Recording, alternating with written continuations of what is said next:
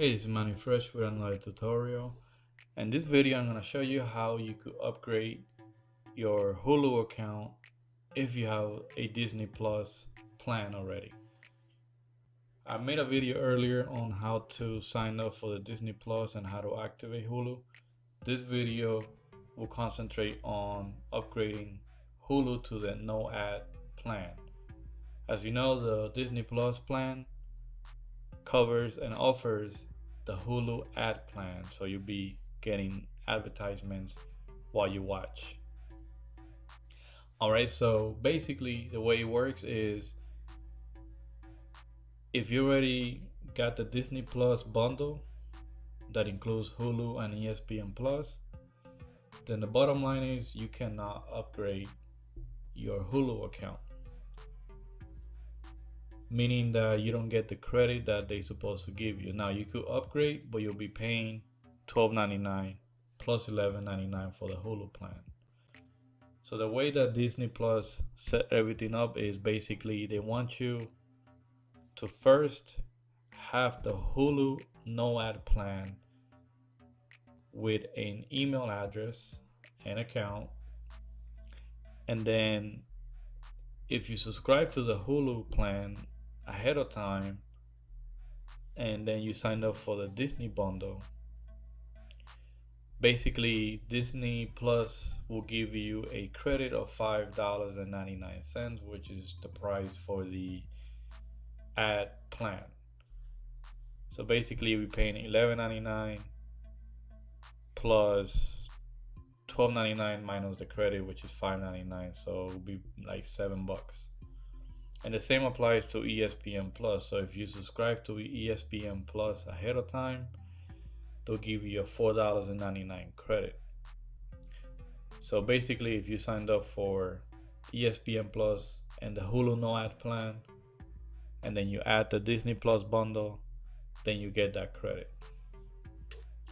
So the best way to do it, if you currently have the Disney Plus plan, it would be to go ahead and cancel the plan.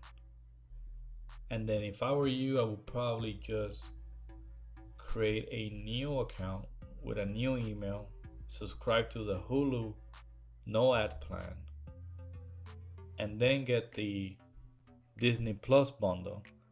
So that way Disney Plus will give you that $5.99 discount on your plan.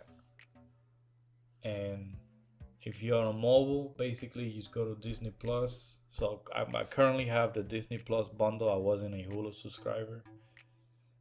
So if I were to do this, I would go to the account there on the bottom right. I will go to account. I will go to billing details.